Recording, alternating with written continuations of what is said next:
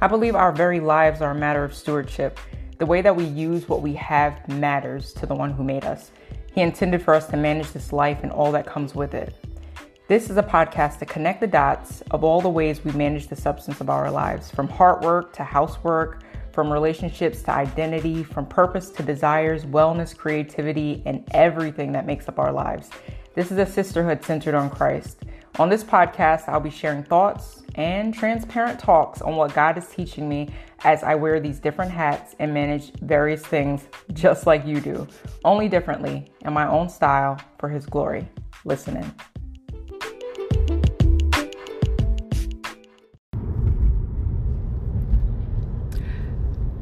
In the scripture, when Jesus sends out the 72 that, go out before him, he tells them something that's really interesting to me, and it just stayed with me. After I read it, I just kept thinking about it and meditating on it and what it meant, but what it meant. You know what I mean? How it applies to us or what we can learn from it. And something that really hit home for me was when Jesus said, take no extra belongings with you, don't take an extra tunic or cloak, he may have said, depending on the translation you're reading, and go to the house that you're supposed to go to and don't greet anybody on the way.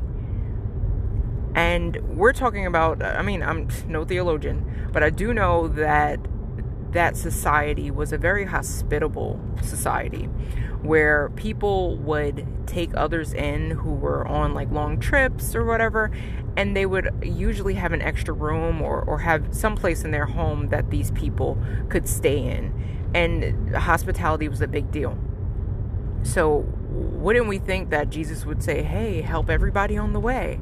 Or if you see someone, minister to their needs. Or he said, do not stop on the road and greet anybody, or do not greet anyone on the road. And I just thought, wow, why would he tell them that? And what I thought and what just kind of what was impressed upon my mind and my heart was just that when God tells us to do something and he sends us out to do something, that we are basically supposed to have a single focus. And we're supposed to keep our eyes straight ahead. And, scripture says don't look to the right or to the left. And we're supposed to put blinders on and all these different references to staying focused on the task and or the path that God has us on. And I thought, what an interesting way of saying stay focused on God, and that's what I get from it, and that's what the way that I read it, and that's the way that I understood it. And what happens when we look to the left or the right, or what happens when we start we stop along the way with things that may be quote unquote good things, or may appear to be good things, but they're not the best thing. They're not. And the best thing is always being on the path that God told you to be on and focusing on the things that God told you to focus on.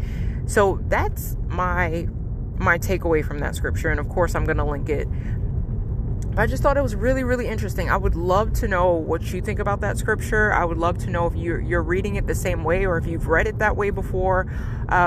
Like I said so many times, a lot of this is just me sharing kind of a Bible study almost, of what I'm getting from something and kind of how I study the Bible, how it relates to us and how it pertains to just the life that we're living and the different things that we face. So I would love to know what you hear. So I want to encourage you, as I also encourage myself. If God has told you to do something, impress something upon your heart to do that, and do it in a focused manner.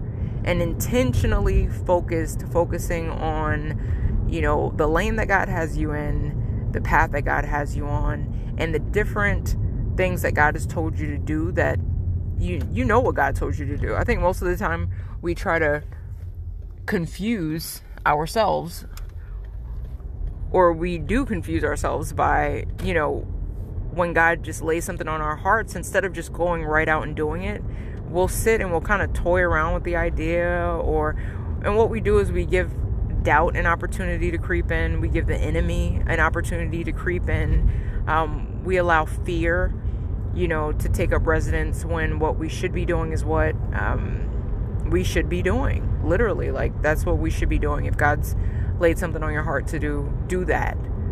Don't look to the right or the left. Don't stop and greet anybody on the road. But if he sends you out, go and do what it is he's told you to do and accomplish that.